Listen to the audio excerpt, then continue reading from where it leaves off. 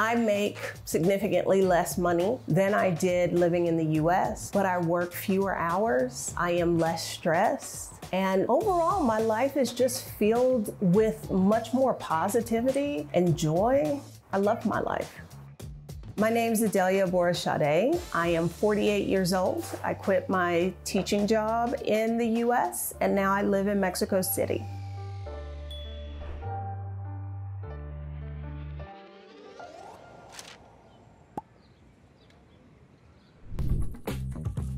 Since moving abroad, the thing in my life that has changed the most is how I think about work and how I think about leisure.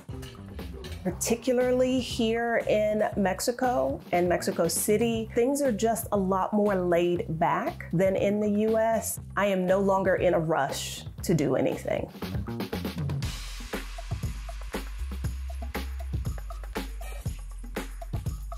My days are filled with exploring the city, visiting museums, trying new cafes and restaurants, attending various events that the city puts on, going to dinner and jazz down the block. I take naps now. I didn't do that before. I worry about money less here, and it's not a factor of I have more of it, because I don't. But it is more of the way the system is set up. I've got more options here than I did in the US if things were to go south financially.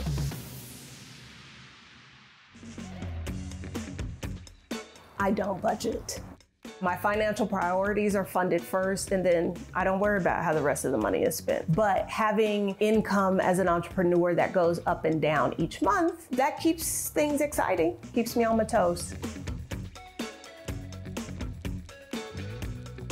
I can at least afford to go to the doctor here or the dentist. Those things are within my reach where they weren't before, even with medical insurance.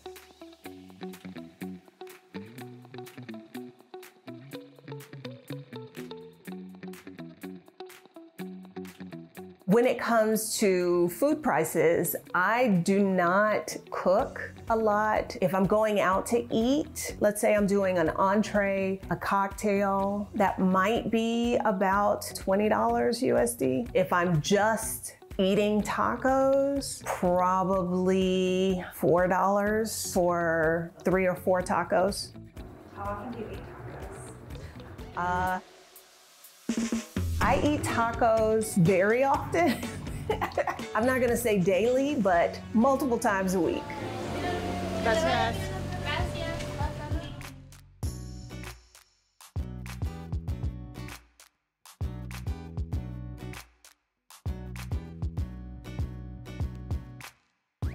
I probably worked about at least 60 hours a week. I was cratering under the weight of all of the expectations on me as a teacher. I just came to a point where I was like, I can't physically do this anymore.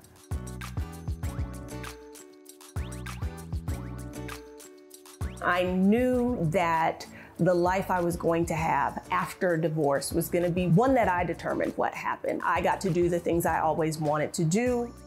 The impetus for my move abroad was a realization that the life I wanted to live, I could not live in the United States. And it turns out I was right. I could have the life I wanted somewhere else.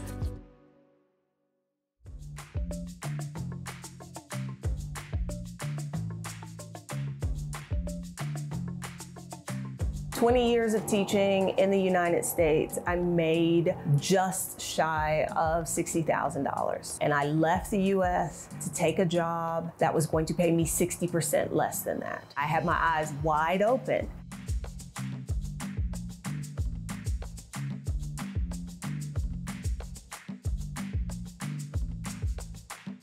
I moved to Mexico City because I wanted to live someplace in Latin America where I could continue to improve my Spanish, and I wanted a city that was walkable and had mass transit and had a strong international airport. My favorite thing about living in Mexico City, this is a toss-up. It's neck and neck between the tacos and the overall vibe and the unexpectedness of things. You may see someone riding down the street on a unicycle in a genie costume, and that's just Tuesday. Like, I love that.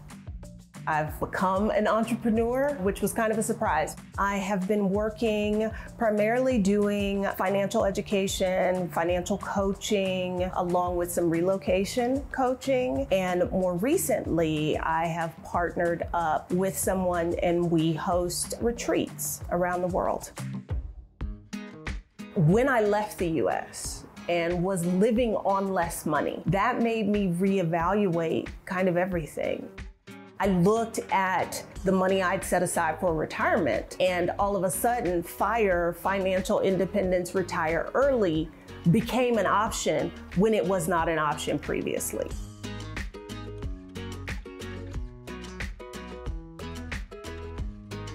Looking at my numbers, turns out that I had already achieved Coast FIRE. So I have enough money saved and invested for retirement. The money that I make now, I can just live on. So saving isn't a top priority. Despite making less money, there are certain luxuries that I could afford because of the cost of living here. Somebody cleans my house once a week. That was not something I was able to do in the United States. Not having to worry about that allows me space to do the other things in my life and to be present for those things. I think when you have US dollars and you are making much more money than folks in the local economy, you've got to be particular about where you spend your money and how you spend your money, understanding what prices are like, and trying to be responsible in how you use your economic power.